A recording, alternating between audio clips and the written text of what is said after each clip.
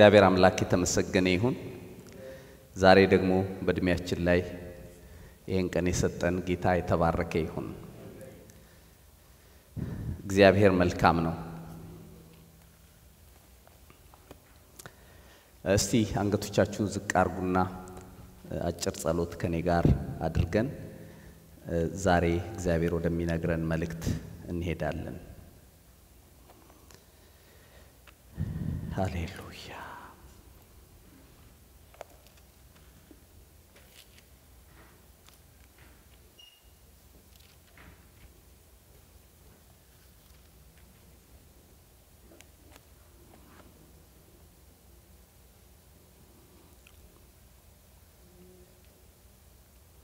በጸሎት መንፈስ ይያለን ከእግዚአብሔር ቃል አንድ ክፍል አነባለሁ ቀድሞ ጨለማ ነበራችሁና አሁን ግን በጌታ ብርሃን ናችሁ የብርሃኑ ፍሬ በበጎነትና በጽድቅ በእውነትም ሁሉ ነውና ለጌታ ደስ የሚያሰኘውን እየመረመራችሁ እንደ ብርሃን ልጆች ተመላለሱ ፍሬም ከሌለው ከጨለማ ሥራ ጋር አትተባበሩ ይልቁንም ግለጡት እንጂ እነሱ በስውር ስለሚያደርጉት መናገር እንኳን ነውር ነውና ሁሉ ግን በብርሃን ሲገለጥ ይታያል የሚታየውም ሁሉ ብርሃን ነውና እግዚአብሔር አምላካችን ሆይ ዛሬም ሌላ እድል ቃልህን የምንሰማበት አንተን የምናመልክበት ሌላ ቀን ስለተሰጠን ክብር ምስጋና ለአንተ ይሁን ንጉሳችንና አምላካችን እግዚአብሔር ሆይ ዛሬም በወደድከው መልክ ሕዝብህን እንድትናገር በቃልህ ሕዝብህን እንድታገኝ በጌታ በኢየሱስ ስም እንጸልያለን አቤቱ የእስራኤል ቅዱስ እግዚአብሔር ሆይ እኔንም ታናሹን ሰው ባሪያህን ቃልህን አልፈህ በእኔ እንድትናገር ሰዎችን አቅጣጫ እንድታስይዝ በረኝነትህ እንድትመራ በኢየሱስ ስም እጠይቅሃለሁ ቀሪውን ሰዓት ጊዜ ሁሉ ላንተ ሰጠውህ በጌታ በኢየሱስ ስም አሜን እሺ እግዚአብሔር አምላክ የተመሰገነ ይሁን ያነበብኩት የመጽሐፍ ቅዱስ ክፍል ኤፌሶን ምዕራፍ 5 ከ8 እስከ 10 ያለ ነው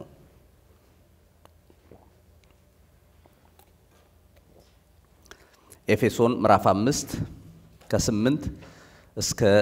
10 ነው ጨለማ እና ብርሃን የሚል ሐሳብ በዚህ ክፍል ላይ ጳውሎስ ይተከማል ወይም ይናገራል ስለ ብርሃንና ስለ ጨለማ ስላለው ህይወት በንጽጽር ይጽፍና አማኞች በብርሃን ተመስለዋል ዓለማውያን ወይም እግዚአብሔርን የማያውቁት ደግሞ በጨለማ ተመስለዋል በዚህ ክፍልና ምን ይላል ቀድሞ ጨለማ ነበራችሁ አሁን ግን በጌታ ብርሃን ናችሁ ይላል እና የብርሃኑ ፍሬ ደግሞ የሚባል ነገር አለ ይላል የብርሃኑ ፍሬ በበጎነትና በጽድቅ በእውነትም ሁሉ ነውና ለጌታ ደስ የሚያሰኘውን እየመረመራችሁ እንደ ብርሃን ልጆች ተመላለሱ ፍሬም ከሌለው ከጨለማ ሥራ ጋር አትተባበሩ ይልቁንም ግለጡት እንጂ ይላል እና ርዕስ የምትይዙ ሰዎች እንዲህ የሚል ርዕስ ስጡት እግዚአብሔር በምን ደስ ይለዋል ይሄ መቼም የኡነተኛ አማኞች ሁሉ ጥያቄ ነው ብዬ አምናለሁ አይደለም እኔ እግዚአብሔርን ማስደሰት ፈልጋለሁ ይላሉ ሰዎች ግን በምንድነው እግዚአብሔር ደስ የሚለው ይሄ መጠየቅ አለበት በመጽሐፍ ቅዱሳችን ውስጥ አንዳንድ ቃሎች መተርጎም አለባቸው ዳይሬክት እንደምትሰሟቸው ሳይሆን ምንድነው ተብለው ትርጉም ማግኘት አለባቸው ለምሳሌ ብርሃን ናችሁ ማለት ምን ማለት እንደዚህ ያስባችሁ ታውቃላችሁ ብርሃን ናችሁ ማለት ምን ማለት ጫው ናችሁ ማለት ምን ማለት መተርጎም ያለባቸው ቃሎች አሉ ለምሳሌ እግዚአብሔርን ደስ አሰኝ ሲባል ምን ማለት ነው እግዚአብሔርን እሺ አዎ ግን ምን ላርግ እሺ እግዚአብሔርን ለማስደሰት እና እንግዲህ ለዚህም ነው ሰባኪዎች አስተማሪዎች ያስፈልጉት እግዚአብሔር አምላክ የተመሰገነ ይሁን እና አሁን የምነግራችሁ እንግዲህ እግዚአብሔርን ደስ በማሰኘት ዙሪያ ነው ከዛ ግር ተያይዞ ጳውሎስ የነገረን እናንተ አሁን የዱሮ አይደላችሁም ሌላ ናችሁ ቀድሞ ጨለማ ነበራችሁ አሁን ግን በጌታ ብርሃን ናችሁ ይላል አሜን በሉ እስቲ ለዚህ አሁን ግን በሚል አስተምር ያውቃሉ ማገለግልበት ቸርች ላይ አማኝ አሁን ግን የሚለው ህይወት ሊኖረው ይገባል ድሮ እንዲህ ነበርኩ አሁን ግን እንዲህ አይደለሁም ማለት መቻል አለበት እንጂ የሆነ አስቸጋሪ በደጅ አስቸጋሪ የነበረ ሰው መጥቶ በቤተ ክርስቲያን ሌላ አስቸጋሪ መሆን የለበትም አሜን በሉ እስቲ ገብታችኋል አይደል ታርጋውን ቀይሮ ያው መሆን የለበትም አማኝ የተቀየረ መሆን አለበት አሜን ይሄ መጽሐፍ ቅዱስ ስለኛ ሲናገር ማንንም በክርስቶስ ቢሆን አዲስ ፍጥረት ነው አሮጌው ነገር አልፏል ይላል እስቲ አሜን በሉ በህይወታችሁ ያረጀው አሮጌ የሆነው ትላንት ከእግዚአብሔር ውጪ የሆነው ነገር ዛሬ መጥቶ ወገባችሁን እንዲይዙ አትፍቀዱለት ወደ ኋላ እንዲጎትታችሁ አቅጣጫ እንዲያስቀይራችሁ እሺ አትበሉት ዛሬ አዲስ ፍጥረት ናችሁ ሃሌሉያ በክርስቶስ ልክ ስትሆኑ የናንተ የሚጠየቀው ሌላ ነገር የለም በክርስቶስ መሆን ብቻ ነው ልክ በክርስቶስ ስትሆን አዲስ ፍጥረት ነው ከዛ በኋላ ድሮ ሲያምርህ የነበረው አሁን አያምርህም ድሮ ሲያጓጓህ የነበረው አሁን አያጓጓህም ሌላ ነገር ሆነህ አይደለም አዲስ ፍጥረት ሆነሃል ተቀይረሃል ስለዚህ አሁን አንተ በጌታ ብርሃን እና ያ በዛ በብርሃን ፍሬ መኖር መቻል አለበት አሮጌ ነገር ልትጸየፈው ይገባል ከእግዚአብሔር ያልሆነ ነገር ነፍስህን ልትጸየፈው ይገባል ኢንጆይ ልታረጋው አይገባም እንደሱ ከሆንክ ጥያቄ ያለብህ ማለት ነው በአሮጌ ነገር ደስ የሚልህ ከሆንክ በርግጥ አዲስ ፍጥረት ነው ወይ የሚለው ጥያቄ ውስጥ ይጨምራል በህይወታችሁ ችግር ሲፈጠር ይረብሻችኋል ከሰዎች ጋር ትንሽ ጠንከር ያለ ንግግር ተነጋግራችሁ መተኛት ያቀታችኋል እናንተ ትክክል ናችሁ አንዳንድ ሰው ብዙ ነገር አፍርሶ ሌላ ነገር ለማፍረስ ሲያቀድ የሚያድራል ገባህ አይደለ እሱ አሁን አዲስ ፍጥረት ነው ለማለት ይቸገራል አየ አንተ በውስጥ ሌላ መንፈስ አለ ሴንሲቲቭ የሆነ በውስጥ ሀዝኛለሁ የሚል ቅዱሱን የእግዚአብሔር መንፈስ አታሳዝኑት አይደል የሚለው ለቤዛም ቀን የታተማችሁበትን ይላል ቅዱሱን የእግዚአብሔር መንፈስ አታሳዝኑት መራርነት ንዴት ጮት ክፉ ቃል ከናንተ ዘንድ ይወገዱ ይላል ኤፌሶን ምዕራፍ 4 ቁጥር 29 ላይ አየ መንፈስ ቅዱስ ያዝንብሃል ወይ በቀረብ ይኖሩ ዛሬ እንደፈለጉት ወስደው እኔ ሰላም የተጠበቀ ካላችሁ እናንተ ትክክል ናችሁ እግዚአብሔር ይባረክ ብርሃን ናቸው እንዴት ደስ ይላል መሰለ ኢየሱስ የተባረከ ይሁን ቀደም እንዳልኩት መጽሐፍ ቅዱስ አንዳንዴ ኮዙን ወይም የነገሩን መነሻ ብቻ ይነግራችሁና ኢፌክቱን ወይም ውጤቱን የማይነግራችሁ ጊዜ አለ ቀጥሎ ሊሆን ያለውን አይነግራችሁም ጅምሩ ላይ ብቻ አንድ ነገር እንድታረጉ ይነግራችኋል ቀጥሎ ምን እንደምታረጉ ግን ወይ ምን እንደሚሆን ላይናገር ይችላል ይሄን እንዴት ምን ማለት እንደሆነ ስናገር ይገባችኋል አንድ ጊዜ ከናዝሬት ወደ አዲስ አበባ በመኪና እየሄድኩኝ ነው እና ብዙ ጊዜ የምንመላለሰው በሚኒባስ ነው እኔ ደግሞ በሳምንት 2 ቀን እንደዚህ ይሄድ ነበር አዲስ አበባ ለአገልግሎትም እንዲሁም ለተለያየ ጉዳይ በኋላ አንድ ቀን አንድ ሰው አጠገቤ ቁጭ ብሎ አንተዋወቅም ዝም ብለን ያው አጋጣሚ ያገናኘን ማለት ነው የትራንስፖርት ላይ ነው ተቀምጠን ይሄድን ዜና ተከፍቷል መኪናው ዜናው የሚያወራው ከእንግዲህ በኋላ የመኪና አደጋ የሚያደርስ ሰው እስከ 15 ዓመት እስራት ይጠብቀዋል የሚል ነው ገባችሁ ነገሩን አክረውት ማለት ነው አደጋ የሚያደርስ ሰው 15 ዓመት ይፈረድበታል ሲል ያጠገብ ያለው ሰው ያው አንተዋወቅም እያወራንም አይደለም ግን ዜናውን ሲሰማ እንደ ያለ ሆይ አለ አሁን ሰው ወዶ አደጋ ያደርሳል አለ ገባችሁ አይደል 100 ዓመትስ ቢደረግ 50 ዓመትስ ቢደረግ ሰው ወዶ አደጋ አያደርስም ስለዚህ የሥራቱን ዘመን መጨመራቸው ምን ይጠቅማል አለ ማለት ነው ከዛ እኔ እንዲያልኩት ይገርማል ወንድሜ ይሄንን ህግ ያወጡ ሰዎች እኔ እናንተም እናስበውን ያክል የሚያስቡ ይመስለኛል አልኩት ግን እነሱ ሊሉ የፈለጉት ሲገባኝ የመኪና አደጋ ኮዝ ምንድነው ብለው ነው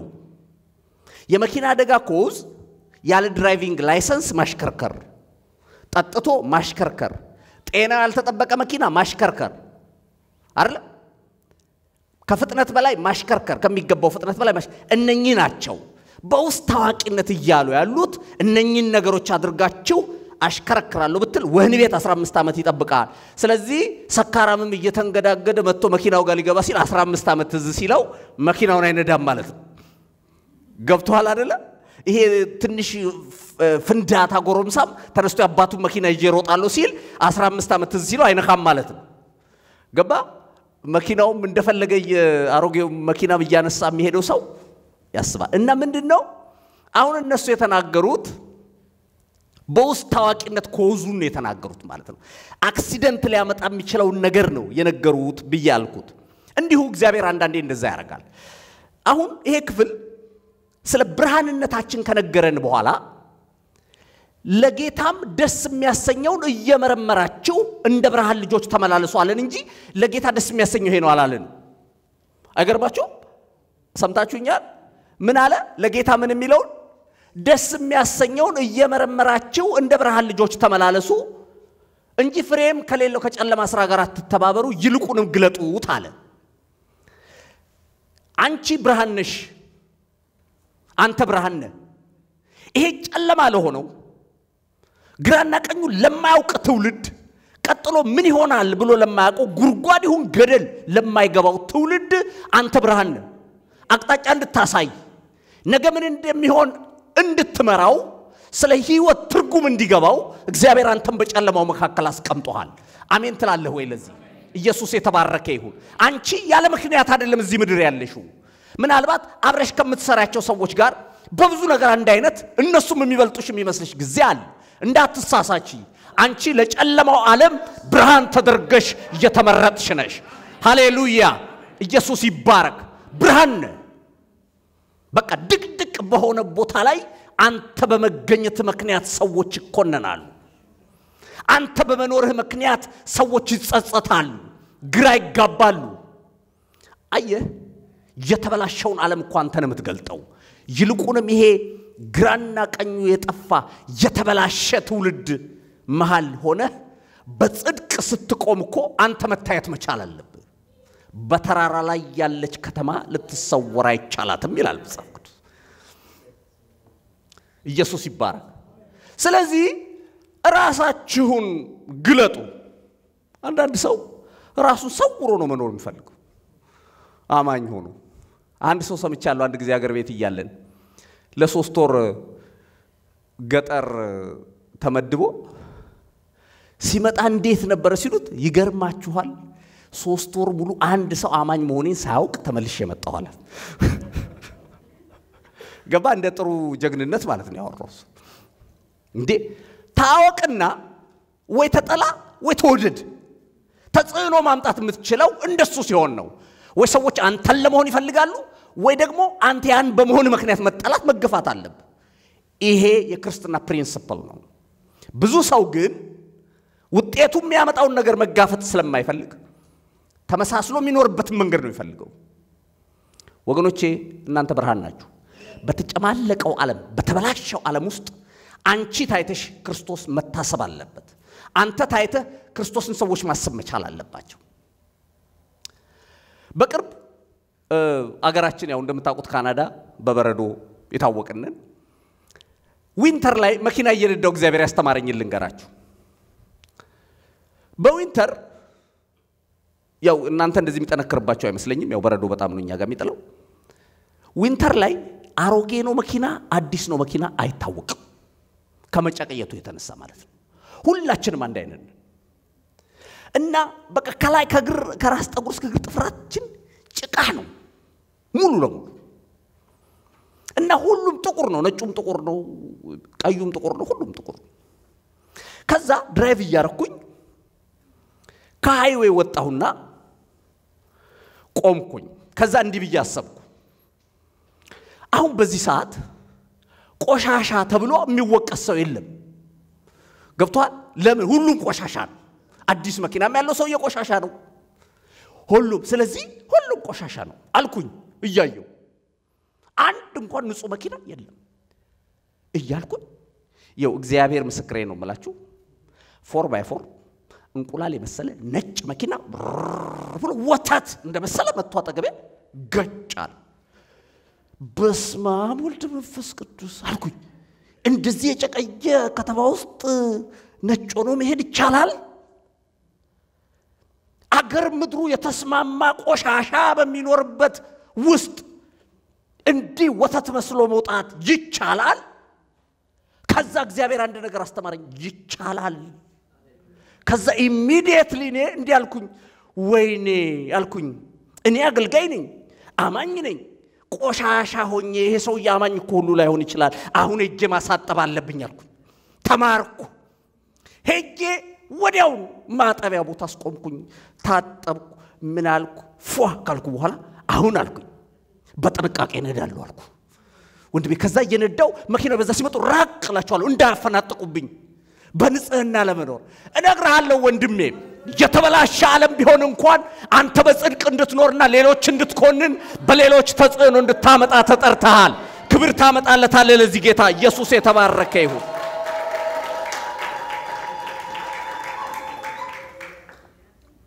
አየ ይቻላል ለምደህ ነው እንጂ ይቻላል ልንገርህ ለምንድነው በዚህ ዘመን ክርስትናችን ተጽዕኖ አላመጣ ያለው ለምንድነው ሰዎች እኛን መሆን የማይመኙት ተመሳስለናል አንድ አይነት መሆን ነው እኛም የምንፈልገው ከማጆሪቲው አንፃር ነው የምንንቀሳቀሰው እንጂ የእግዚአብሔር መንግስት የሚፈልገው ወይም ክርስቶስን ምን ያስደስተዋል የሚለው አይደለም ጭንቀታችን ዛሬ ግን ልምከርህ ወንድሜ የሰራዊት ጌታ እግዚአብሔርን አክብረ ማለፍ ከሆነ የምትፈልገው በአቋም ቁም ውጤቱ ምንም ይሁን የሰራዊት ጌታ እግዚአብሔር ይክበርብህና አለፍ ሃሌሉያ ኢየሱስ ይባረክ እስቲ ክብር ስጪውሽ ኢየሱስ የተባረከ ይሁን ሃሌሉያ እግዚአብሔርን ደስ የሚያሰኝ ህይወት እግዚአብሔር ከኔና ካንቺ ይፈልጋል እኔ ከኔና ካንተ ይፈልጋል ምንድነው ግን መርምሩ እየመረመራቸው አለ እንጂ ይሄ ነው አላለን ጳውሎስ በነገራችን ላይ ዳዊት እግዚአብሔርን ስለማስደሰት ተናግሯል ምን ብሎ ነበር መዝሙር 27 ቁጥር 4 በጣም የሚታወቅ የመጽሐፍ ቅዱስ ክፍል ነው እግዚአብሔርን አንዲት ነገር ለመንኩት እሷንም እሻለሁ በህይወቴ ዘመን ሁሉ በእግዚአብሔር ቤት ኖር ዘንድ ደስ የሚያሰኘውን ማይዘንድ መቅደሱን መለከት ዘንድ ነው ይላል አይደል ምን የሚለውን ይላል ደስ የሚያሰኘውን ማየት ነው ይላል እስቲ አንድ ጥያቄ ልጠይቃችሁ ጌታን ማስደሰት ትወዳላችሁ እስቲ አሜን በሉ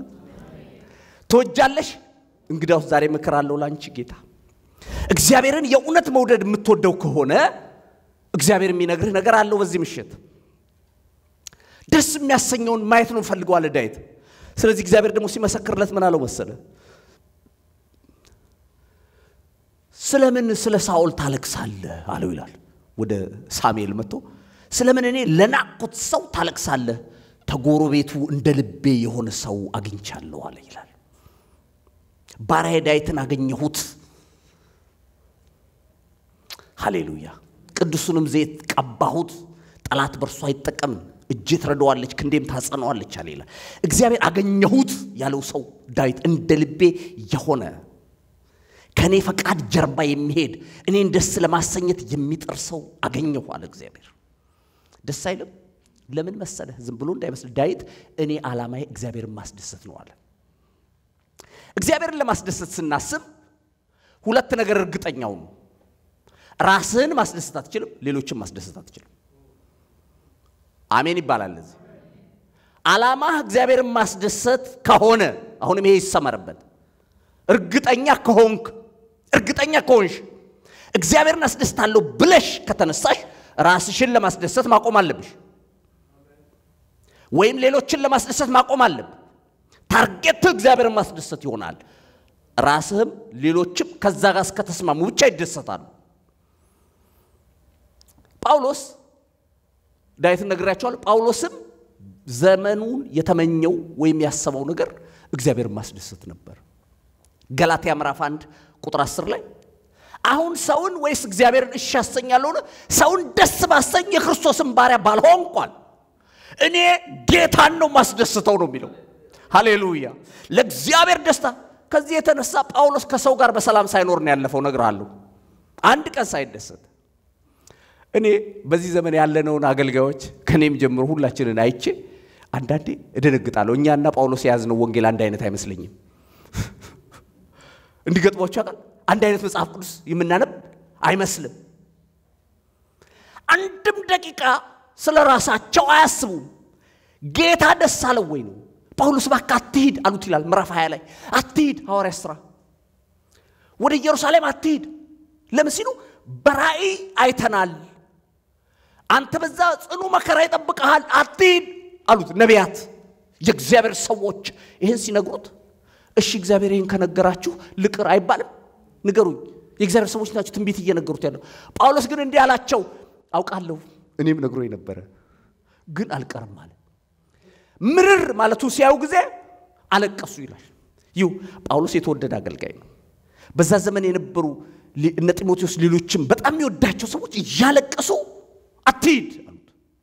ይው ሰይጣን ሁለት ነገር ነው የሚጠቀመው በኃይል ይሞክራል ካቃተ ፍቅር በሚመስል ነገር ይመጣል ሲያለቅሱ እያለቀሳችሁ ሆዴን አታባቡኝ ያላችሁ እኔ በጣም ስለምወዳችሁ በዚህ አታሸንፉኝ ነገር ግን አንድ ነገር ልንገራችሁ እስራት ነው ያላችሁት መከራ ነው ያላችሁት እኔ ግን እስከ ሞት ድረስ የተዘጋጀው ነኝ አለ ሃሌሉያ ለሞት የተዘጋጀ ሰው ስለሆንኩ እሱን እስካከበረ ድረስ ወህኒ ይመጣል ለኔ ክብሬ ነው እሱን እስካከበረ ድረስ በዱላ መመታት ለኔ ክብሬ ነው አለ አንድ ምስጢር ልንገራችሁ በክርስትና ውስጥ አንዱ ሰው ከአንዱ የተሻለ ነው ብላችሁ የምትመዝኑት በምንድነው ጳውሎስ የነገራችሁ ይሄን ነገር አንድ ነገር ልናገር በተለይ ሁለተኛ ቆሮንቶስ ምዕራፍ 11 የምታውቁት ጳውሎስ ስለ መከራው የጻፈበት ክፍል ነው እንደዚህ ብሏል አገልጋዮች ናቸው እኔ ደግሞ ነኝ ዕብራውያን ናቸው እኔ ደግሞ ነኝ ይያለ የክርስቶስ አገልጋዮች ናቸው እኔ ደግሞ ነኝ አለና በተለይ መጨረሻ አገልጋዮች ናቸው ወይ የሚለው ላይ እንደ እብድ ሰው ላለው እኔ በልጣለሁ አለ ጳውሎስ ቆን እንዲህ እኔ በልጣለሁ ብሎ ምን ይሆን የሚቆጥረው ስንት ፎቅ ቤት እንዳለው ስንት መኪና እንደገዛ አይደለም ምንም የሚገመተው ምን እግዚአብሔር እንዴት እንደባረከው በልጆች እንዴት እንዳትረፈረፈው አይደለም ምን ይሆን የሚቆጥረው በየስጠብቅ ምን አለ መሰለ በበትር 3 ጊዜ ተመታው በድንጋይ 1 ጊዜ ተወገርኩ በወንዝ ፍርሃት ነበርብኝ በመድረ በዳ ፍርሃት ነበርብኝ ለክርስቶስ ያልከፈልኩት ዋጋ የለም ስለዚህ እኔ እንደብድ ሰው ላለሁ ነው ይበልጣለሁ አለ ሃሌሉያ የተቀበልከው ስለ ክርስቶስ የሆነ ዋጋ ያ በእግዚአብሔር ዘንድ ይመዘገባል ሃሌሉያ እስቲ ክብር ታመጣለታለ ኢየሱስ የተባረከ ይሁን ሃሌሉያ እግዚአብሔር ይባረክ የመጣው እዚህ ቤት ለአንድ ዓላማ ነው ለራስ ክብር መኖር አቁመ ለሌላው ሁሉ ለሚችል ለሰራውት ጌታ ክብር ለመኖር ይሄ ካልገባህ ቆም ብለ ማሰብ አለብህ ምክንያቱም አሁን የምንኖረው ኑሮ እንደሱ ስላልሆነ ብዙዎቻችን ጳውሎስ አሁንም ለጢሞቴዎስ ሲመክረው ሁለተኛ ጢሞቴዎስ ምዕራፍ 2 ላይ ከቁጥር 2 ጀምሮ እንዲህ ይላል ሁለተኛ ጢሞቴዎስ ምዕራፍ 2 ከቁጥር 2 ጀምሮ እንደ ኢየሱስ ክርስቶስ በጎ ወታደር ሆነ አብረኸኝ መከራን ተቀበል የሚዘምተው ሁሉ ለጦር ያስከተተውን ደስ ያሰኝ ዘንድ ትዳር በሚገኝበት ንግድ አይጠላለፍም ይላል አሁን ይለዋል የመጣው ወደ ጦር ካምፕ ነው የሚለው ወደ ጦር ካምፕ ነው የመጣው ወይም ወታደር ሆነሃል ታውቂያለሽ እቴ ወታደር ነሽ የወታደር ህይወት አጥኑ ወታደር ስለ ነገ ያስብ እነግርሃለሁ ጫማው አንዳንድ ጊዜ ሳይፈታ ስንት ቀን ያድራል ጉርጓር ውስጥ ነው የሚያድረው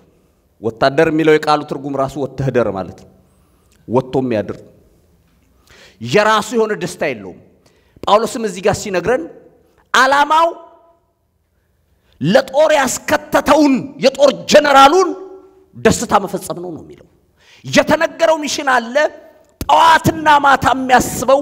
ለጦር ያስከተተውን ደስ ያሰኝ ዘንድ ትዳር በሚገኝበት ንግድ አይጠላለፍም ይላል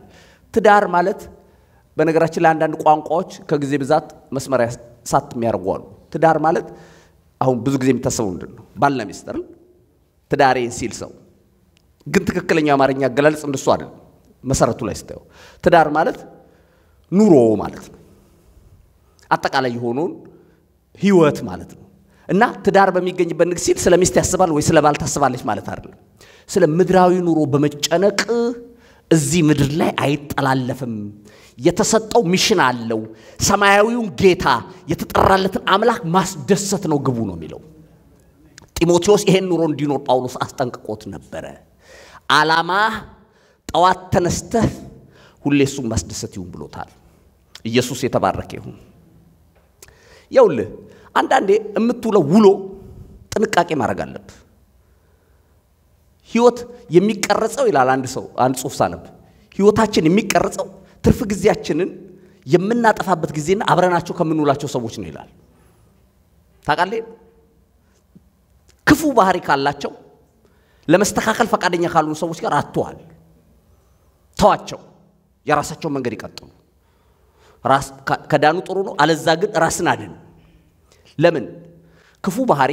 ከመልካም ባህሪ ይልቅ ተጽዕኖ አለው አትሳቱ ክፉ ባልንጀራነት መልካሙን አመል ያጠፋል አይደል የሚለው ለምን መልካሙ አመል ክፉን ያስተካክለዋል አይደል እንደውም ድሮ ሰንበት ትምህርት ቤት ሆነን ሲያስተምሩ ምን ይላሉ ክፉ ባህሪ ካለው ሰው ጋር አብሮ መዋል ጥሩ ሰው ሆኖ ወይም ክርስቲያን ሆኖ ተራራ ላይ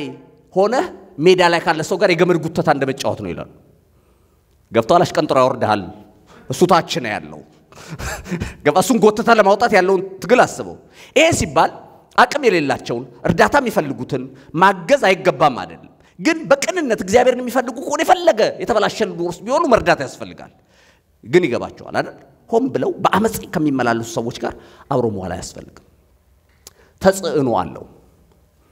አንዲት የፈረንጅ ሰባኪ አንድ ጊዜ ስትናገር የሰማዋት አንድ ሰው ቀጠረኝ አለች የሆነ ሆቴል እንድንገናኝ እና እሺ ብዬ እዛ የተቀጠርኩበት ቦታ ሄጄ ስጠብቀው ቶሎ አልመጣም አለች በዚህ መሃል ግን ከኔ ራቅ ብለው ሁለት ሰዎች ተቀምጠው ሲጋራ ያጨሳሉ አለች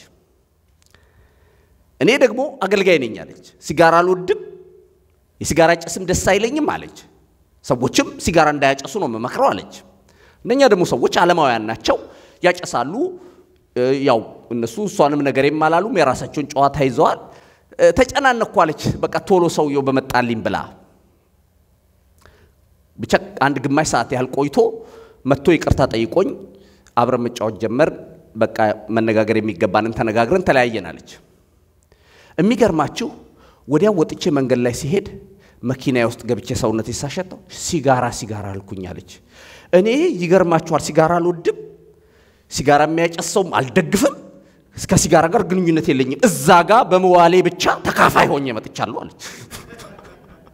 አንዳንድ ሰው እንደ ሲጋራ ጭስ የሚያካፍልህ ነገር አለ ወንድሜ አንዳንድ ነገር ስለወደድክ መስሏል የሚጋባው ጉንፋን የሚጋባው ስለወደድክ ነው ስለቀረብክ ብቻ ነው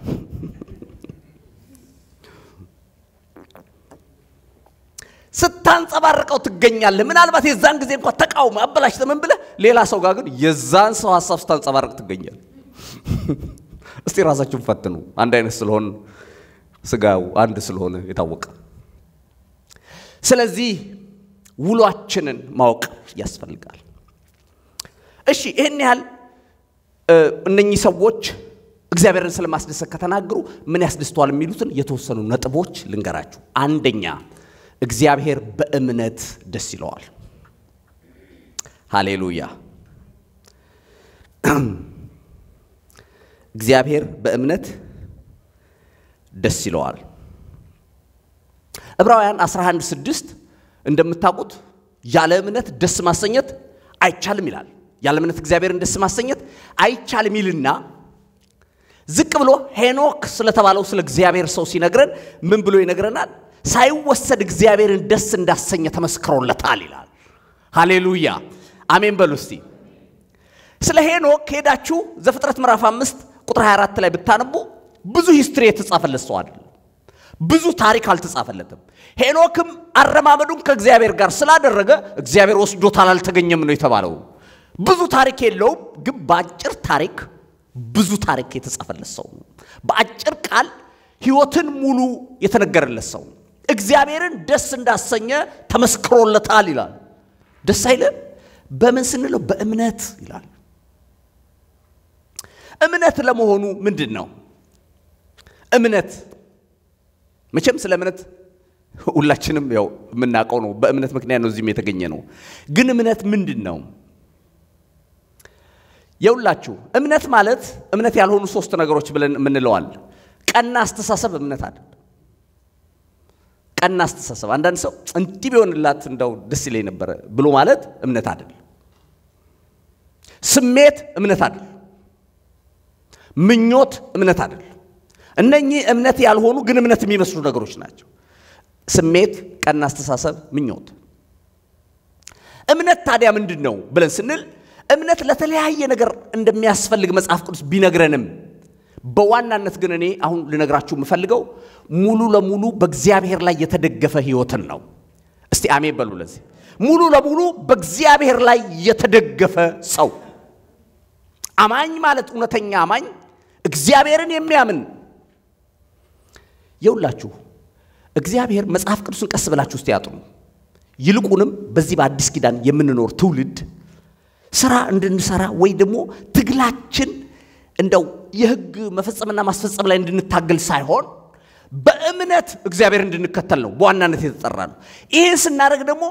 የምንታገልላቸው ነገሮች ሁሉ መስመር ይለቃሉ እግዚአብሔር በህይወታችን መክበር ይጀምራል ግን ስንቶቻችን በእግዚአብሔር ላይ እውነተኛ መታመን አለን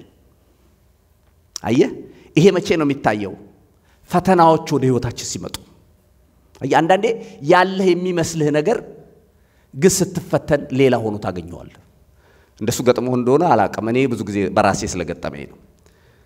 ትግስት እንዳለኝ በጣም እርግጠኛ ነኝ ወይ ትግስት እንኳን እግዚአብሔር ይመስገን አለኝ ብዬ ግን እውነተኛ ትግስት የሚፈትን ነገር ሲመጣ በድግ ብዬ ራሴን አግኝቼው ስለማቅ ማለት ጌታ ይባርካችሁ አንዳንዶቻችሁ እንደዛ አይደላችሁ መሰል አይደለም አንዳንዴ የሚመስል ነገር አለ መስሎ ነው አንተም ግን ቴስት ተደርገህ ስትፈተን የሚወጣው ውጤት ነው ትክክለኛው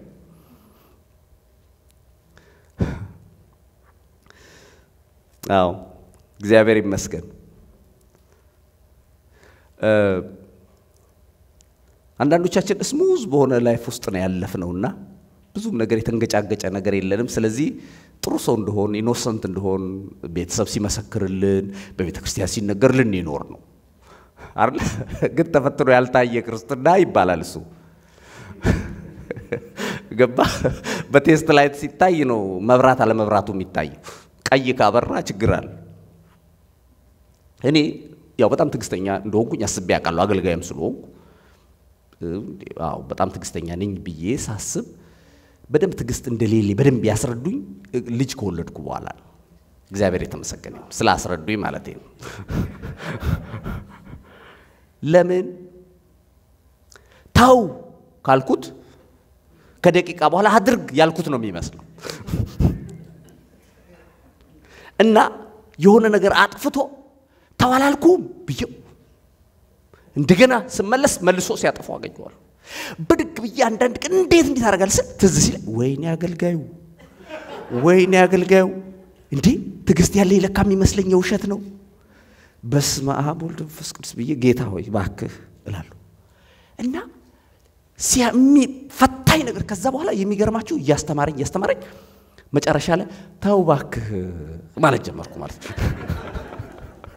ጌታ ይባርካችሁ እንደዛ ማለት ከጀመራችሁ ጥሩ ራሳችሁን የብዙ ሰው ችግር ሌላው ሰው ትግስት እንዲኖርለት ነው የሚፈልገው እንጂ እሱ ትግስት ማምጣት አይፈልግም ሌላው ክርስቲያን እንዲሆንለት ነው የሚሰራው አንተ ራስህ ክርስቲያኑ ልጅ አንድ የፈረንጅ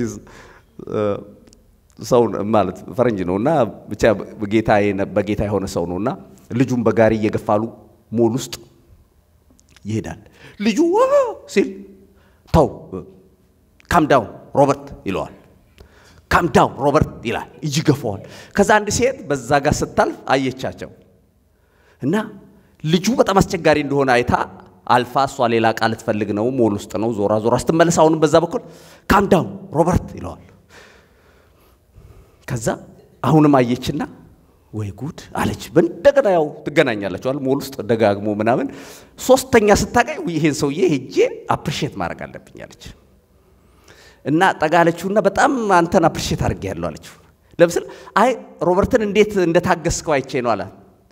ሮበርት እኮ እሱ አይደለም ማለት እኔ ነኝ ታገስ እያልኩት ራሴን እየነገርኩት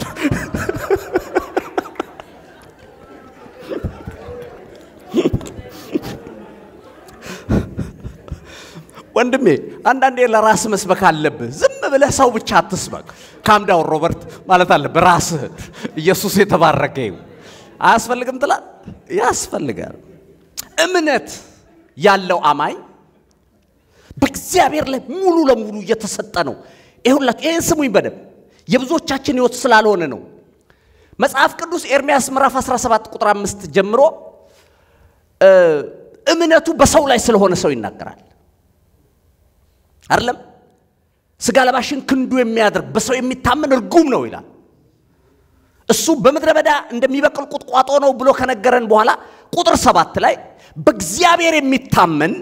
እምነቱም እግዚአብሔር የሆነ ሰው ብሩክ ነው ይላል ከዛ በኋላ ዝቅ ብሎ እንዲህ ይላል እሱም በውሃ ዳር እንደተተከለ ዛፍ ይሆናል ፍሬውን በወንዝ ውስጥ እንደሚዘረጋ ስሩን በወንዝ ውስጥ እንደሚዘረጋ ፍሬያማ እንደሚሆን ድርቅ ሲመጣ እንደማይሰጋ ዛፍ ይሆናል ይላል አሜን በልስቲ ምንጩ የሰራዊት ጌታ እግዚአብሔር የሆነ ከአካባቢው የማይጠብቅ ከሌሎች እርዳታን የማይፈልግ ሁሉ ጊዜ ተስፋ የሚያደርገው የሰራዊት ጌታ እግዚአብሔርን የሆነ አማኝ ይፈልጋል ይላል ምንም ነገር ሲደረግለት የሚያመሰግነው ጌታው ነው የኔ የበረከቴ ምንጭ የመደረግ ምክንያት ምንጭ የማግኘቴ ምክንያት ምንጭ የሰራዊት ጌታ እግዚአብሔር ነው ሚል ሃሌሉያ ምንጭሽ ጌታ ነው ወይ አየ ሌላ አካባቢ ከሰማይ ዝናብ የሚጠብቁ ተክሎች በደረቁበት ሰዓት እሱ ለምለም ነው ግሪን ነው ሚስጥሩ ምንድነው ስትለው ስሬን የት እንደሰደድኩ አውቃለሁ ወንዝ ውስጥ ጨምሬዋለሁ እናንተ በድርቅ ብትመቱ የኔ ህይወት ሁሌ እየለመለመ ሁሌ ፍሬያማ ነው ሚስጥሩ የሰራዊት ጌታ እግዚአብሔር ምንጬ ነው የሚለው ሃሌሉያ እግዚአብሔር ምንጭሽ ነው እቴ መደገፍ ማለት ይሄ ነው በቃ ምንም ነገር ኖር አልኖረ እግዚአብሔር እስካለ አንዳንድ ሰው እንዴት ደስ ይለኛል መሰለ ሙሉ ለሙሉ በእግዚአብሔር ላይ የተደገፈ ነው ሁሌ ቀና ብሎ መሄድ ነው ባንኩ ባዶ ሆኖ እሱ ቀና ብሎ መሄድ ነው ነገር ጎሎበት እሱ ቀና ብሎ መሄድ ለምን ስትለው የሰራዊት ጌታ እግዚአብሔር ምንጬ ስለሆነ ይልሃል ሃሌሉያ ኢየሱስ የተባረከ ይሁን ጌታ ምንጭሽ ካልሆነ ዛሬ ግን መክርሻለሁ ስርሽን ዘመድ አዝማዶች ላይና ባንክ ላይ መዘርጋትሽን ተይና የሰራዊት ጌታ እግዚአብሔር ላይ ዘርጊው ሕያው ተስፋ በሚባለው ሬዲዮ አንዲት ልጅ ስትመሰክር የሰማሁት ከረጅም ጊዜ በፊት ሁሉ ጊዜ ህይወቴን ቻሌንጅ የሚያደርግ ስራሽ ምንድነው ተብላ ተጠየቀች ስራዬ ወንጌል መመስከር ነው አለች እሺ ቤት አለሽ ወይ ሲሏት የለኝም ከቤተሰቦቼ ቤት ከተሰደድኩ ቆይቻለሁ አለች የት ነው የምታድሪው ሲሏት አንድ ቀን እዚህ ጋር አንድ ቀን እዛ ነው የት እንደማድር አላቅም ጧት ስወጣለች እናስ ጧት ተነስቼ ግን እኔ መመስከር ነው አለች ስለ ጌታዬ ክብር ስለ ተከፈለልኝ ዋጋ ወራለሁ አለች ማታየት እንደማድር አላቅም እግዚአብሔር ያዘጋጅልኛል አለች ነገ ቁርስ ምን እንደምበላ አላቅም አለች ነገ ምሳ ምን እንደምበላ አላቅም እኔ ግን ስራዬ ወንጌል ነው አለች ከዛ እየሰማኋት እንዲህ አለች ሰዎች ይመጡና አዝነው ከንፈራቸው መጣ እንዴት ችለሽ ነው እንዲህ የምትኖሩ ሲሉኝ ሳቄ ይመጣል እኔ አላቀውም እነሱ ናቸው የሚነግሩኝ ምንጬ የሰራዊት ጌታ እግዚአብሔር ነው አለች ወንድሜ ብዙ ነገር ይያለ አንተ እንቅልፋታል ብዙ ሰው ስንት ታማኛል ለመሰለ ለአምላኩ ክብር ጨክኖ የሚወጣና የሚገባ በጽድቅ የሚመላለስ ኖረው አልኖረው ህይወቱ ከምድር ጋር ያልተጣበቀ እግዚአብሔርን ያገለግል የሚያልፍ ስንት ጀግና አለ መሰለ ልምከር እግዚአብሔርን በእምነት አግኙ በእምነት ተጣበቅ እግዚአብሔር አምላክ የተመሰገነ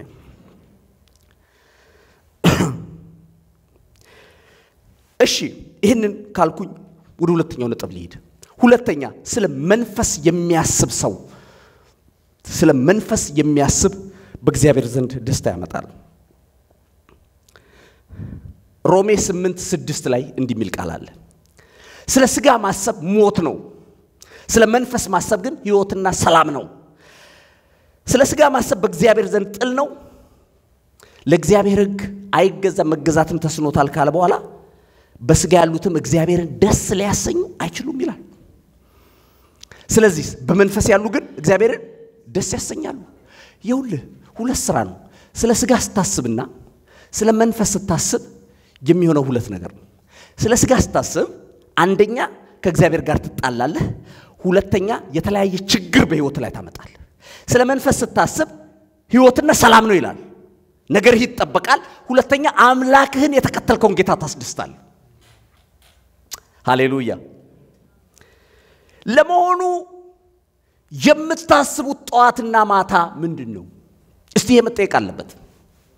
እኔ እንደዚህ ብያስብ ያውቃለሁ ቴርሞሜትር አለ አይደል ቴርሞሜትር ልጆቻችሁ ላይ ምናም ታረጋላችሁ አንዳንዴ ሙቀታቸው ከፍ ሲል ያሳያል እና የት ጋር እንዳለ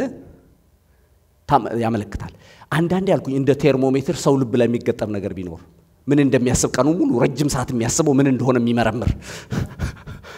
ገባ አቤት የብዙዎቻችን ምን ይሆን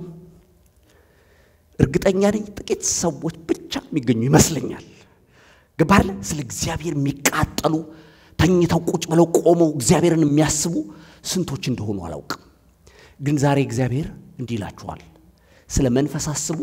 በስጋም ታተርፋላችሁ በመንፈስም እግዚአብሔርን ታስደስታላችሁ ስለ ስጋ የምታስብ ከሆነ እግዚአብሔርን ማታስደስቱ በመድረም ላይ ጣጣ ነው ማለት ምን ማለት እንደሆነ እንገራችሁ ይኸውልህ ስለ ስጋ ማሰብ ማለት በተለይ ስጋዊ የሚለውን ነው የሚያመለክተው ወይም ምድራዊ የሆነ ነገር ላይ ፎከስ ማድረግንም በውስጣዊነት ይነካል ዝም ብላችሁ ሕይወታችሁ በሆነ ባልሆነ ሐሳብ አትምሉት ሰይጣን እንድታስቡት የሚፈልገው ነገር አለ እግዚአብሔር እንድታስቡት የሚፈልገው ነገር አለ ይሄን ስሙ ብዙዎቻችን የጌታ ልጆች ነን እንጂ ሰይጣን የሚፈልገው ነው ስናስብ የምናድረው ጭንቀት ፍርሃት ግራ መጋባት ቂም ጥላቻ ተንኮል ግብዝነት የሚባሉት ነገሮች በሙሉ የሰይጣን ናቸው ተኝተን አንዳንዴ የምናወርደው ሰዎች በሌሉበት ተናንቀን ተፋጭተን ስንት ነገር የምናደርገው ነገር አለ ይሄ ሁሉ የስጋ ነው ይኸውልህ አንድ ጽሑፍ ሳነብ እንደው እሱ ነገር እዚህ ውስጥ ካለ እንዳላሳስተው እዚሁ ላይ ባነበው ጥሩ ነበር ግን እዚህ ውስጥ ከሌለ እንደው ሐሳቡን ነግራችኋለሁ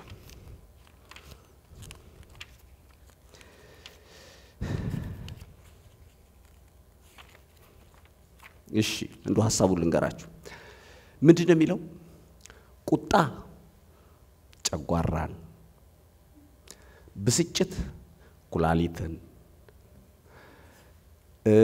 ንዴት ሳምባን ነው ምናምን ስትረስ ልብን ምና እግዚአብሔር ተወያለው በሙሉ እነግራለሁ እያንዳንዱ ኦርጋን ነው አሉ ሄዱ የሚፋየተው እና 80 ዓመት ያዘጋጀልህን ጌታ አንተ በ40 ዓመት ያስጠቀጠከው ነገርየው ያለ እድሜው ቡም ጨጓራሽ ከጥቅም ውጭ ሆኗል ስራ አብዝተሽበት ነው አሁን ይሄ እንግሊዝ ሳይንሱም ነው ምድራዊውም ላይፍ ነው በቃ ያንዳንዱ ይሄ ጭንቀቱ ግራ መጋባቱ ፍርሃቱ ምን ሁሉን ነገርህን ነው የሚመታው ጌታ ግን በሰላም እንድትኖር ጠርቷል አንዳንዴ በመጨነቃችንና በማዘናችን ጌታ አብሮን የሚያዝን የሚመስለን ሰዎች አለ እኔ ቀስብርብር እኔ የኔን ነገር ድቅቅቅ ማለት ጌታ ብራቮ ልጄ ሚልሽ የሚመስልሽ ኖ ይሄ ስስነትሽን ጌታ አይወደውም ጠንቀር እንድትይ እንደ ወታደር እንድትወጪ እንደ ወታደር እንድትገቢ የሰራውት ጌታ እግዚአብሔር ይፈልጋል ስለዚህ ተኝተህ የምታስበው ምንድነው ጳውሎስ የመከረንን ላንብብላችሁ ፊልጵስዩስ 4:8 ላይ ምን ማሰብ እንዳለብን ነግሮናል እውነተኛ የሆነውን ነገር ሁሉ ጭምትነት የሆነውን ነገር ሁሉ ጽድቅ ያለበትን ነገር ሁሉ ንጹህ የሆነውን ነገር ሁሉ ፍቅር ያለበትን ነገር ሁሉ መልካም ወሬ ቢሆን እነዚህን አስቡ ይላል የሰላም አምላክ ከእናንተ ጋር ይሆናል እነዚህን አስቡ ምን ስነው ጭምትነት ያለበትን ፍቅር ያለበትን ሰላም ያለበትን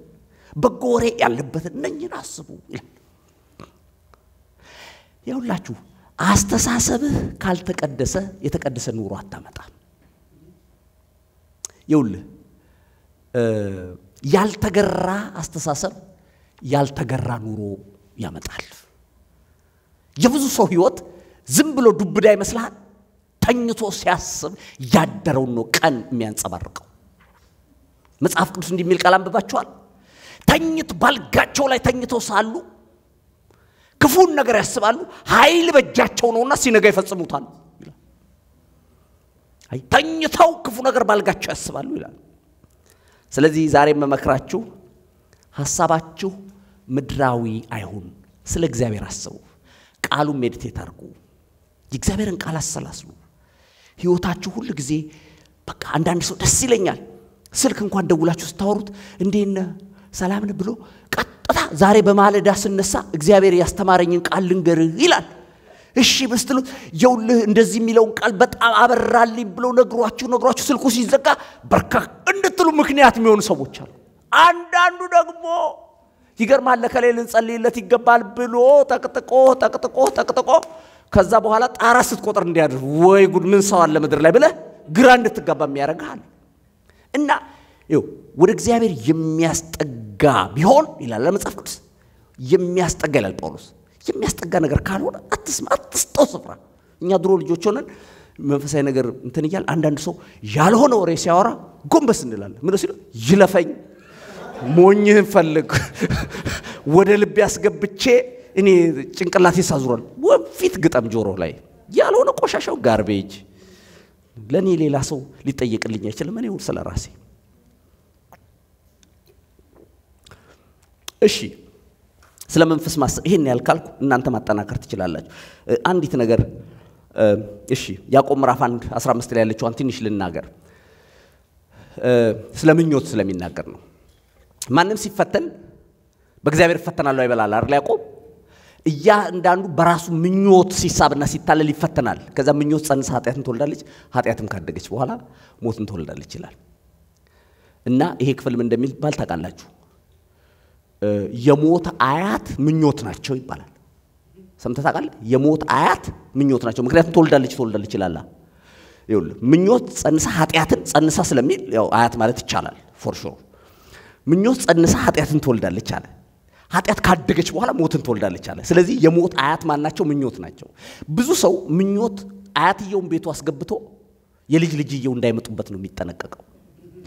ዛሬ መክራለሁ አያትየው እስካሉ ድረስ የልጅየው ይመጣሉ አትጠራጥር ገብተዋል ኦሬዲ ቦታ ይዘዋል ስለዚህ አለ ምኞት ጸንሳ ኃጢአትን ትወልዳለች ኃጢአት ካደገች ይኸውልህ ሰይጣን ብዙዎቻችን የሚያጠምድበት ዋናው ነገር ምኞት ነው ወጥመድ ነው ምኞት ወጥመድ ነው ስሙኝ ይሄን እስቲ አንድ ነገር ደፍሬ ልናገራችሁ ሀብታም ለመሆን መመኘት ክልክል ነው ታውቃላችሁ አሁን በዚህ ዘመን እንደዚህ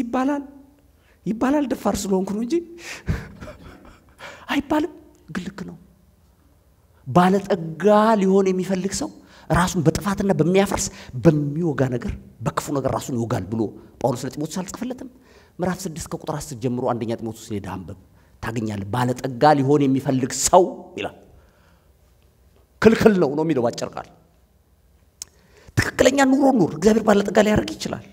አንተ ግን ለሊትና ቀን እየተነሳ ሀብታም ለመሆን ሞክራለሁ ካልክ ሰይጣን በወጥመድ ያጥምዳል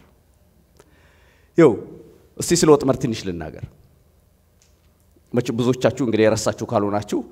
አይጥ ያስቸግራል ሀገር ቤት በተለይ እዚህም አለ አይ ቲንክ አይጥ ሲያስቸግር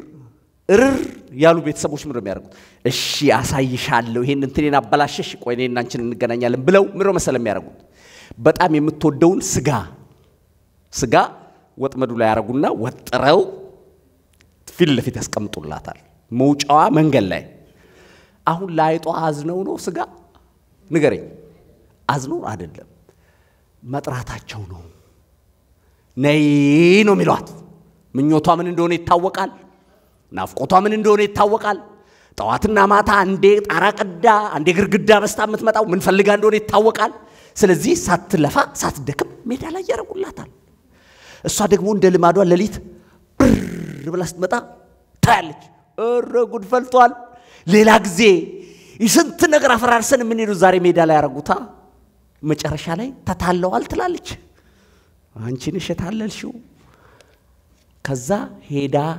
ስጋውን ያስኩት ስትል ከስጋው በፊት የተጠመደ ሌላ አደገኛ መሳሪያ ስለነበር በእግሯ ረገጥ ስታደርግ አንገቷን ይዛታል ያ የተመኘችው ነገር ለሷም ሳይሆን ለሞቷ ምክንያት ይሆናል የብዙ ሰው ምኞት ገዳዩ እንደሆነ ያውቅ በመድር ላይ አንዴ ነው የምትኖረው ወንድሜ አንዴ ነግሬሃለሁ አንዳንድ የማይቀራ 5000 ቀን ነው ትላንት ነግሬሃለሁ በታስብበት ይሻላል ከዚህ 5000 ቀን ውስጥ ከኔ ጋር እንኳን ቀደም ብለን ላንገናኝ እንችላለን የኔም አይታወቅም እዛው ገደማ ይሆናል ግን አጭር ነው ስለዚህ የምታስበው ነገር ተጠንቀቅ ጧት ተነስተህ የእግዚአብሔርን ቃል ሜዲቴት አድርግ ማያጣላ እንደው ሌላ ርዕስ ስላለው ነው ወደዛ እንዳልገባ እንጂ ሜዲቴት የምታደርገው የእግዚአብሔርን ቃል አሰላስል ህይወት ይታነጻል ነገ ይስተካከላል ብሩህ ህይወት ይሆንልሃል ለሰዎች የምታካፍለው ይሆን በቃ ሰላምህ ተሞልቶ ይሆናል እሺ እግዚአብሔር ለማስደሰት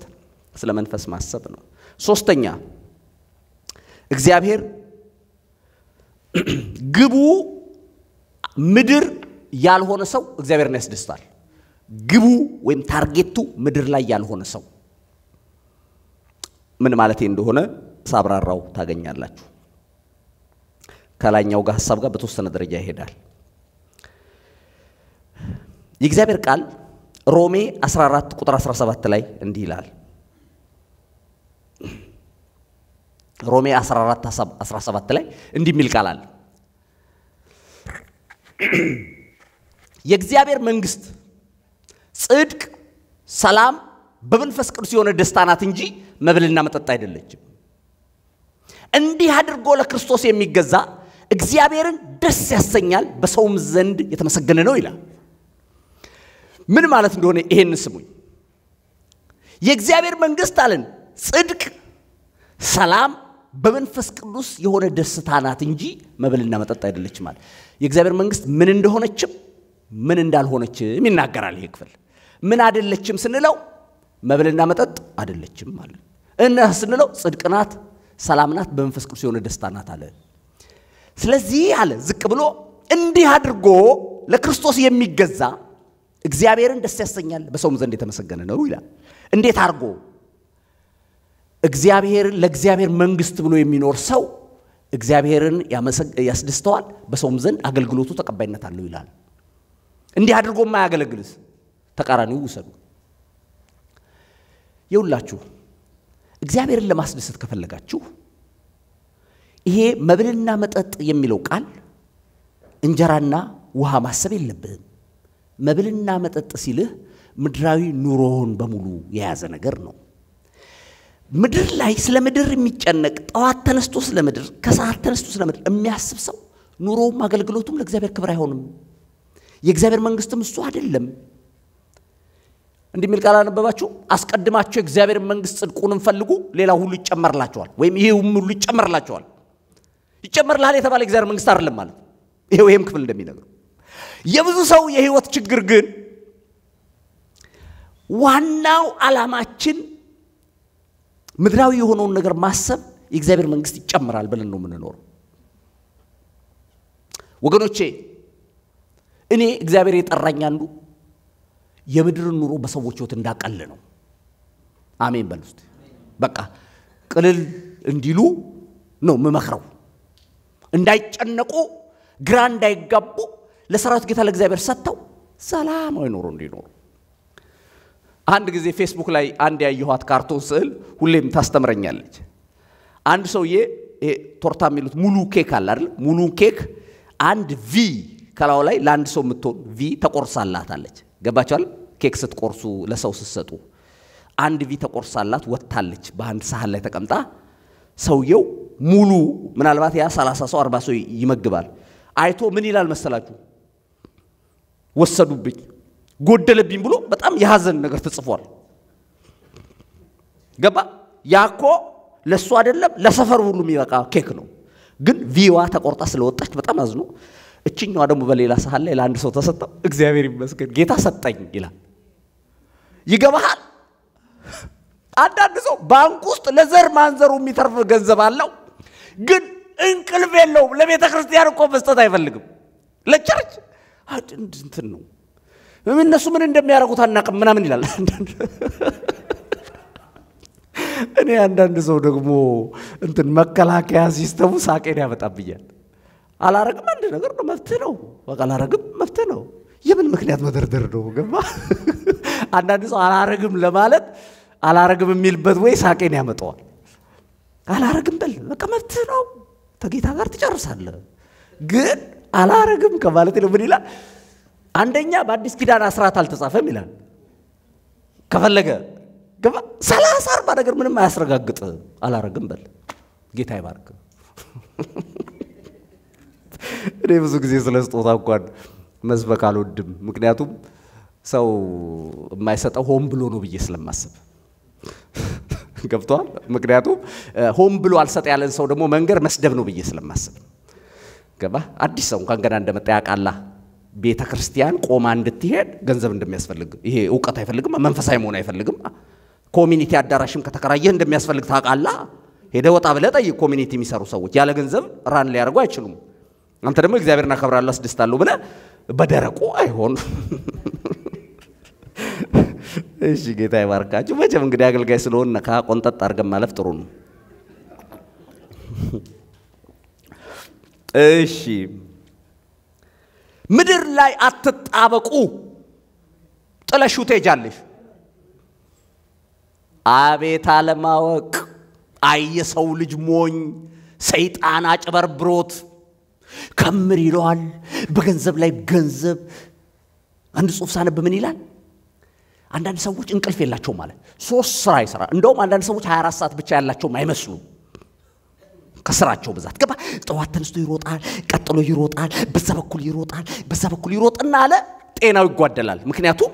ከሚችለው በላይ ስትረስ ሰውነቱ ላይ ስለሚፈጠር ጤናው ሲጓደል ብዙ ብር ሰብስቧል ከዛ በብሩ ደግሞ ጤና ፍለጋ ይሮጣል አለ ሐኪም ቤት ያ ሲሰበስብ የነበረው ገንዘብ ይዞ ገብቷል አይደል ቃላል ብለህ ኑር ቃላል ብለህ የልከልኩ አልፈም ነግራል ያስፈልጋል ግድ በሌላ ቦታ እንድትሰበክ እንዳትፈልግ አትጣበቅ ወደድክም ጠላም አንድ ቀን ጥሪው ሲመጣ ይራዘምልኝ ማለት አትችልም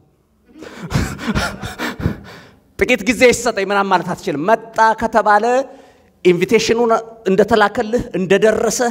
ፕሮሰስ እንኳን ማድረግ ያስፈልግም ተቀጠቀ ተደርጎ ከሆስፒታል ሊሆን ይችላል ከመንገድ ላይ ሊሆን ይችላል ሄደ ከሌ ተብሎ ይነገረናል እኛም እንሸኛሃል ከንቱ ለሆነ ቀን አትጣበቅ ባክ ኑሮው ምድር ላይ ስለ መብልና መጠጥ የሚጨነቅ ሰው ለእግዚአብሔር ክብር አያመጣም እሺ አራተኛ ነኝ አዎ አራተኛው እግዚአብሔር በሚፈሩት ይደሰታል ሃሌሉያ አሜን በሉ እስቲ እግዚአብሔር በሚፈሩት 147 መዝሙር በቅንፍ ቁጥር 10 147 ቁጥር 10 እግዚአብሔር በሚፈሩት በምህረቱም በሚታመኑ ይደሰታል ይላል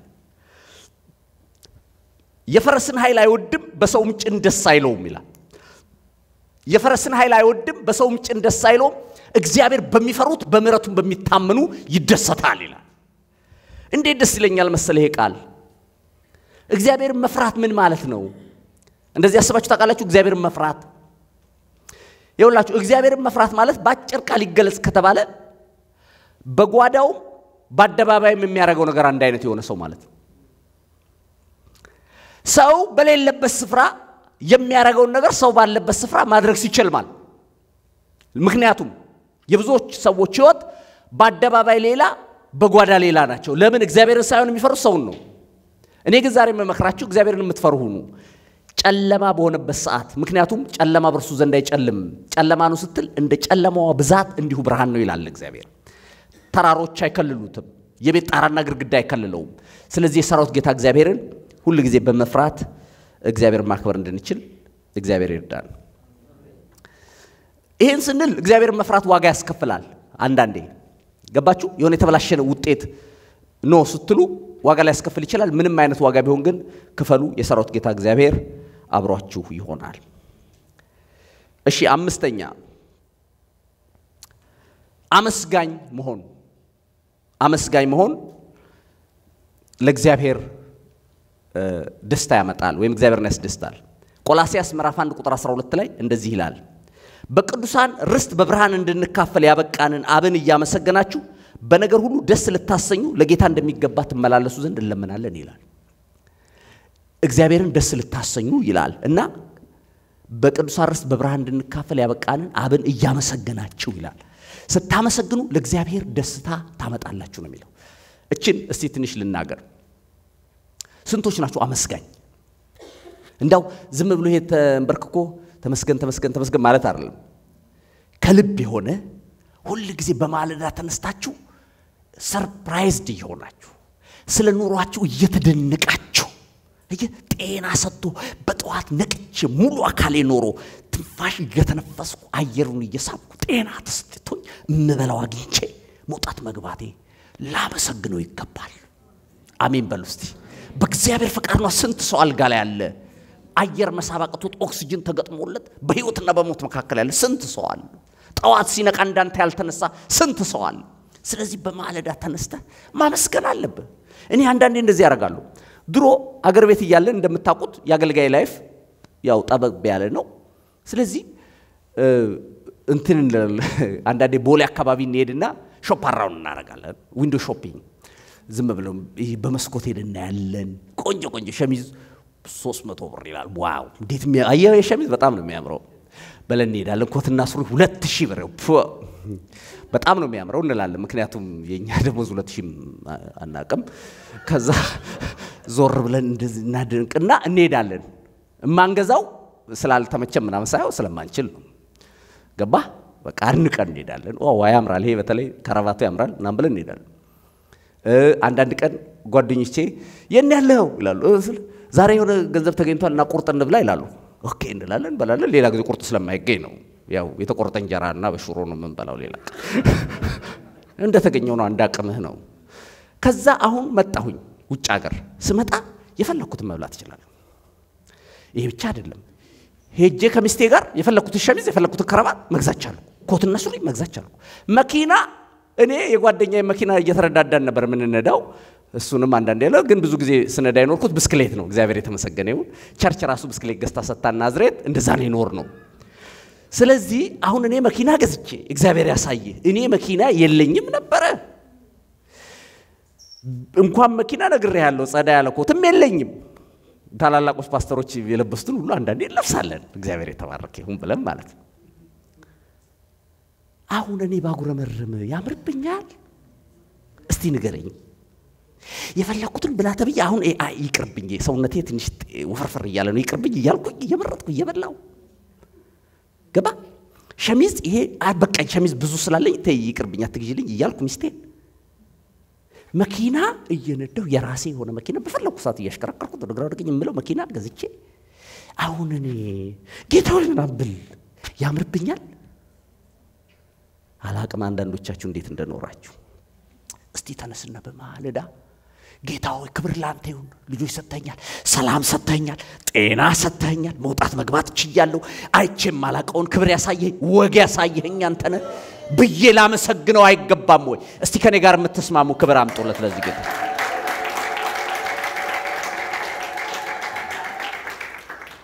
እግዚአብሔር የተባረከ ይሁን ስድስተኛ ነው አሁን የሚሆነው እና የመጨረሻ ይሄን ልናገርና ላብቃ ክርስቶስን የሚሰማና የሚከተል እግዚአብሔርን ያስደስታል ክርስቶስን የሚሰማና የሚከተል ማቴዎስ 17 ቁጥር 5 ላይ እንዲህ ይላል ማቴዎስ 17 ቁጥር 5 በርሱ ደስ የሚለኝ የምወደው ልጄ ይህ ነው እርሱን ስሙት አለ ይላል እኔ ደስ የምሰኝበት እኔ ማስደሰት ከፈለጋችሁ ደስ የተሰኘሁበት ልጅ አለኝ ይሄው እኔ ማስደሰት ከፈለጋችሁ እሱን ስሙት አለ ወገኖቼ እግዚአብሔርን ደስ ማሰኘት ከፈለጋችሁ ኢየሱስን ስሙ ኢየሱስ ከሰበከው መሰረታዊ ነገር እንዱ ዝም ብዬ ተናግሬ ልለፍ ኢየሱስ ካስተማረው ዋና ቁልፍ ነገር ሁሌም ቻሌንጅ የሚያደርገኝ በእግዚአብሔር ዘንድ ቫልዩ አለው ብዬ ማምነው ነገር አንዱ ምን መሰራችሁ ትህትና ነው እስቲ አሜን በሉ ኢየሱስ በጣም ከተናገራቸው ስትሮንግሊ ከተናገራቸው ነገሮች ትህትናና ፍቅር ነው ይሄን ስሙ ጌታ እንደዚህ ያለ ከኔ ተማሩ ብሎ ደቀ መዛሙርቱን ያስተማረው ነገር የሚገርማችሁ አንድ ነገር ትህትና ነው እንደዚህ ብሎ አለ ማቴዎስ 28 ትላንት ስንጠቅሰው የነበረው ቦታ ላይ ከኔ ተማሩ አለ ምን አሰባበክ ነው ሲሉት አይደለም እንዴት እንደሚፈወስ አይደለም እሺ አገልግሎት እንዴት እንደመሄድ እንዳለብን አይደለ ከኔ ተማሩ እኔ የዋህ በልቤም ትሁት ነኝ አንድ ምስጢር ልንገራችሁ በህይወት የሚያሸንፈኝ ሰው ትሁት ሰው ነው የፈለገ ሰው ይሁን ራሱን ዝቅ የሚያረግ ሰው ያሸንፈኛል ባሪያ በሆነለት ለዛ ሰው ደስ ይለኛል በቃ ተሸክሜው በሄድ እግሩን ባጥሩ ደስ ይለኛል ትሁት ሰው የእግዚአብሔር ምስጢር የገባው ነው ለምን መሰለ ሰው በተፈጥሮ ትዕቢተኛ ነው ከአዳም ከአባቱ ይወርሰዋል ያ ስጋውንም በተለይኛ እንደምታቆት አለን ጀግናነን የምንል በቃ ምናምን አይደል አይጠቅምም ትሁት መሆን እግዚአብሔርን ያከብራል በሌላ ቦታ ላይ ምን አለ እግራቸውን አጠበና ዮሐንስ 13 ማን ነው የምትሉኝ እኔ መምህርና ጌታ ትሉኝ የለም አለ አዎ ነኝ አለ እንደውም ኢየሱስ ጌታ እንደሆነ በትክክል ያረጋገጠበት ቦታ ነው የሚባለው ነኝና መልካም ትላላችሁ አለ እኔ ግን ጌታ ሆኝ እኔ ግን መምህራችሁ ሆኝ ዝቅ ብዬ እግራችሁን ካጠብኩ እናንተም ይሄንኑ አድርጉ ከኔ ተማሩት ይሄን ብሎ ያለው እና ኢየሱስን መከተል ከፈለክ ትሁቱን እስቲ ዝም ብላችሁ ትሁት ለመሆን ፕራክቲስ አርጉ እስቲ ሰው ቤታችሁ ሲመጣ እግር ልጠብ በሉ ዝም ብላችሁ ከመሬት ተነስታችሁ እግር ልጠብ በሉ አይመችማ ምክንያቱም አገር ቤት አንዳንዶቻችን እግር ስናሳጥብ ነው አይኖር ነው የሰራተኞቹ እንዴት አርገን እግር እናጥባለን ዝቅ ማለት አለበት ኢየሱስ የተባረከ ይሁን ስለዚህ ወገኖቼ ሌሎች ነጥቦችም ሊኖሩ ይችላሉ ግን ለዛሬ በዚህ በቃ የሰራዊት ጌታ እግዚአብሔርን ማስደሰት ከፈለጋችሁ መርምሩ ያለን እነኚህን ነው በእምነት ስለ መንፈስ በማሰብ ከምድር ጋር ግቡ ምድር ያልሆነ ሰው እግዚአብሔር በሚፈሩት ክርስቶስን በማመስገን በመሆንና ክርስቶስን በመስማትና በመከተል የሚለው ነው እነኚህን አይተናል እግዚአብሔር የተባረከ ይሁን